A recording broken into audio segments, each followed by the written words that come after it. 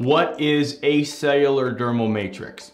So the most common place that acellular dermal matrices or ADMs are used is in breast reconstruction. And the most common type of ADM or the most common brand of acellular dermal matrices is Alloderm. Other brands that are commonly used include Corteva and Dermacell and Flex HD. So Alloderm, Corteva, Dermacell, Flex HD, they're all different types of acellular dermal matrix.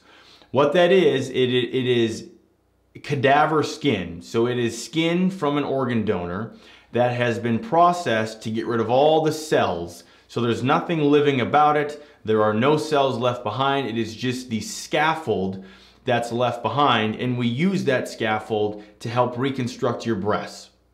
So that is why it's called an acellular dermal matrix. It is the dermal portion of the skin without cells. And it does a great job serving as a scaffold or a mesh, so to speak, to support the tissue expander or implant inside the mastectomy pocket. Because once the breast is removed, it is essentially a giant empty hole inside your breast, meaning all that's left is the skin and nothing else.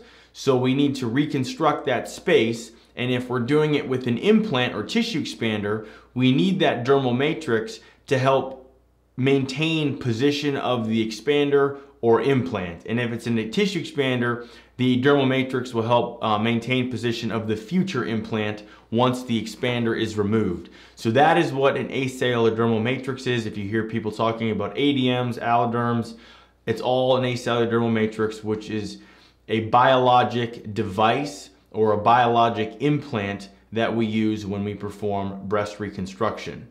Over time, your body grows into this scaffold and sort of makes it your own. So think of it like the scaffolding of a house, and your body just grows into that scaffold and it helps provide strength and support to that soft tissue. So we call it soft tissue reinforcement, is essentially what the acellular dermal matrices do. To learn more, check out our website where you can upload your photos and concerns as a virtual consult. You can also check out our price estimator to get pricing information for all the various procedures we offer.